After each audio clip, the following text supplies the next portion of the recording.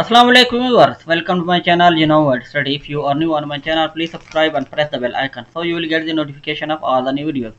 In this video, we will talk about that how we can do the qRT-PCR analysis from the Q Excel sheet, the Q value, and to convert them into the graph bar chart and for significant or non-significant application of t-test to determine the results that they are significant or non-significant. So how we can do all this process? Let's start. So after doing the qPCR, we will get this type of Excel sheet in which have the different uh, values, and these are the wells. Like this is the A row and well 1 A row, well 2 up to 12. This is the B row and well 1 2, and then C up to H. And these are the floor, and these are the targets counts, and these are the samples. So I have uh, two samples. One is the control while the other one is the treated sample, and these are the R1 R1 R1, and these are the three technical repeats of each sample of control, and these are the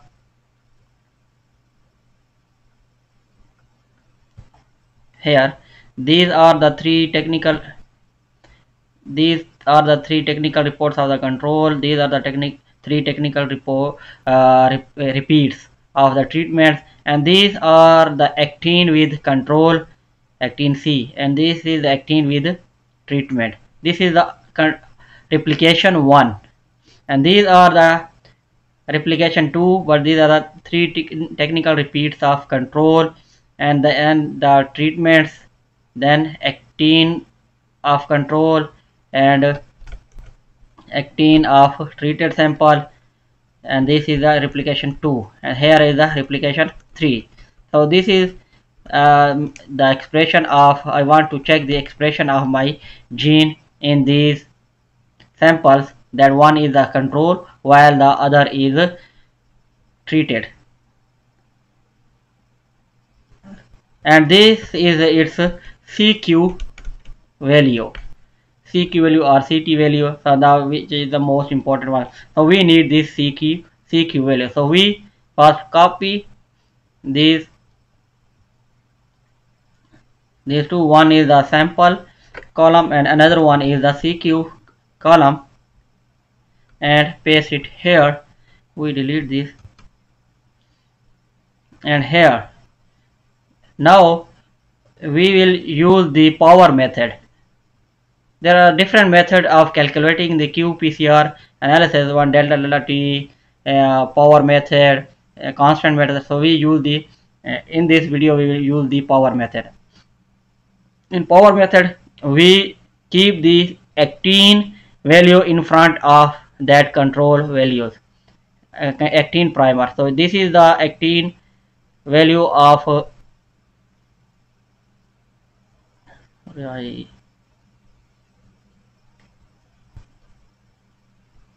I increase the size so it will clearly, you can see that these are the control,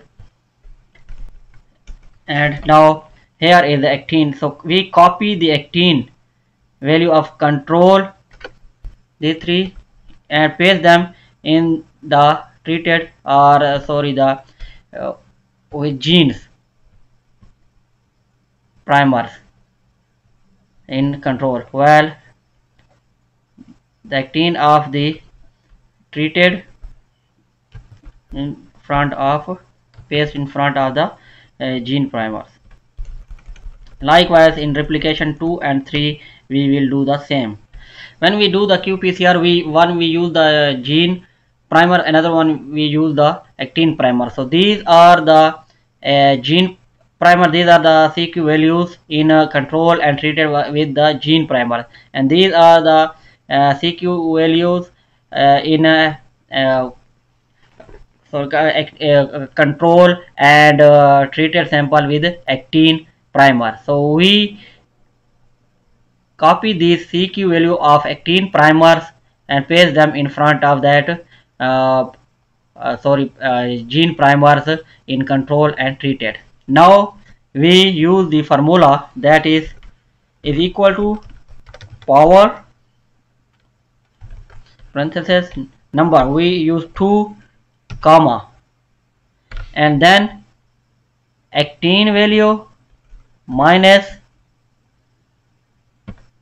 gene CQ value, press enter.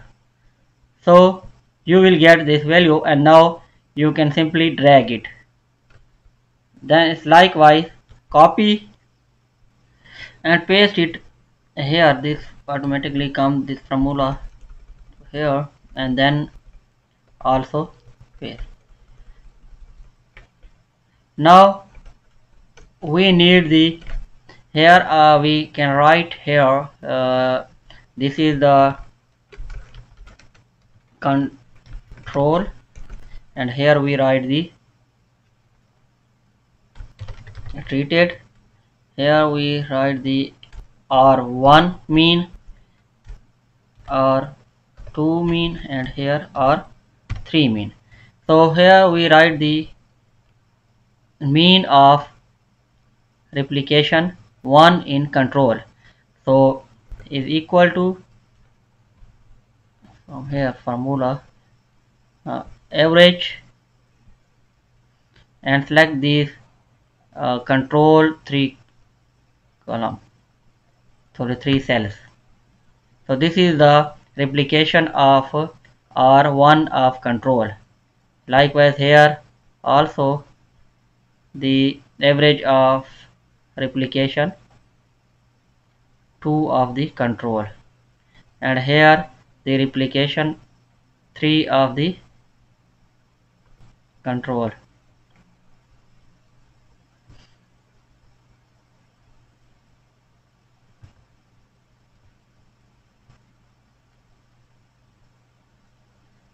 So likewise now in the treated samples,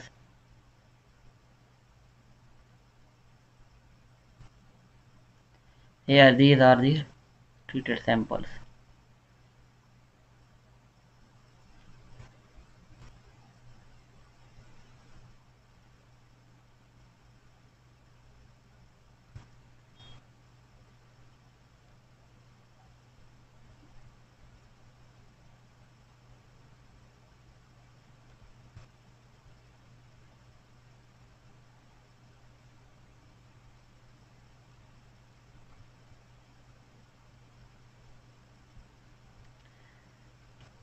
So this is the expression of control in R1, R2, R3, and this is the expression of treated sample in R1, R2, R3. So now you make the mean of these 3 replications. So control, here treated, here you can write expression, and here we use the standard deviation. So likewise we do the mean of these 3 replication.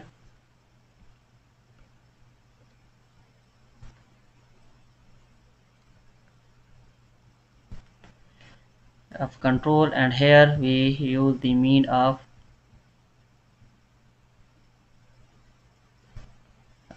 treated samples. Now we calculate the standard deviation. So keep in mind that this is the mean of 3 technical repeats of each replication. This one and this one is the 3 technical repeats of R2 replication. This is the 3 technical repeats of the R3 replication, and this is the average or mean of replication, these 3 replications, and this is the average of these treated samples 3 replication. Now we calculate the standard deviation. So likewise here select the standard dot s sample and select the replication, these 3 replications, and also from here standard deviation in treated, so these 3 replications of treated samples. So now this is, we got the standard deviation. Now we can make the bar chart, select these samples and expression, and bar chart,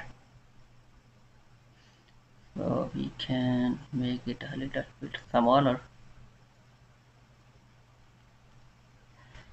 and delete this. Also select and delete. Here you can write this is the gene name. So for example, I write gene 1, and now click on any bar like this or this, any bar, click, and then format, layout, error bar, and here more, and then go here, select the plus, custom, specify value, and here you can select the both values, standard deviation values. OK and OK. Here the bar comes, you can double click on it, and then you can also make the hair width, line style and width. You can increase the width up to 3-4 to make it thicker like this. Now we can calculate that whether this is the significant results or non-significant.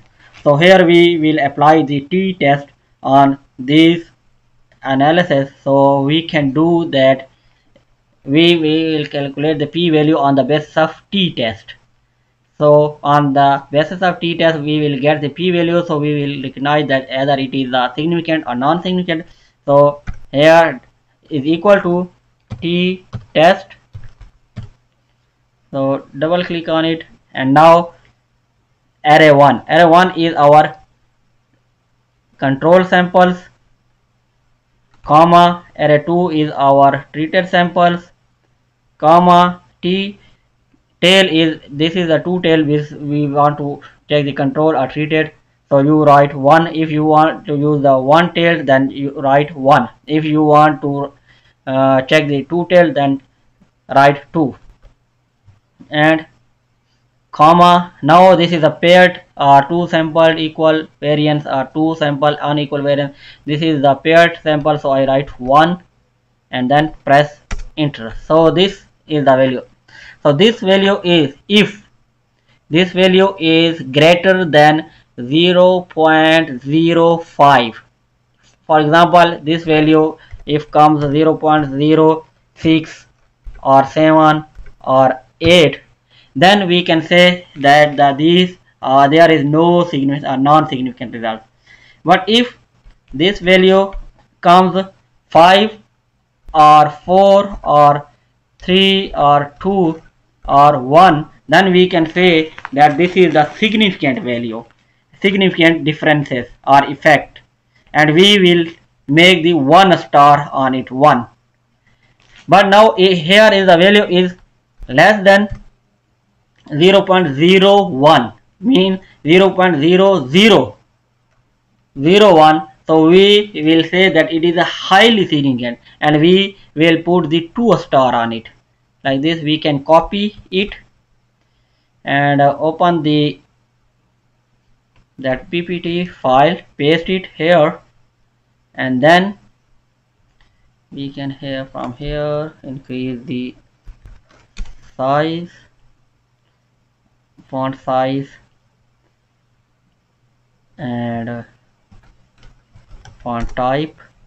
And now we can add, because this is our value, p value on the basis of t-test is greater than 0.001, so we add 2 star here. If it is less than, if it is less than 0.05, then we add 1 star. If now it is less than 0.01, mean its value is 0.000, so we add 2 star here. Also increase their size, and now you can select all